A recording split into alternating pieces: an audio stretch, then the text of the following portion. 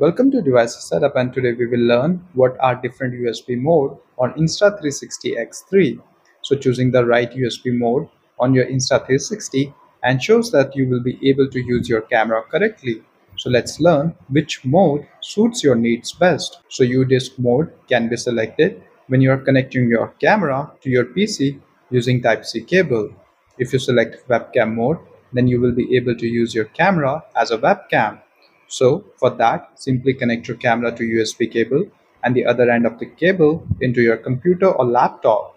Then select Insta360 as your camera in Zoom call. A quick reader mode is selected when you use external quick reader device to save recorded file on your second SD card installed on your quick reader.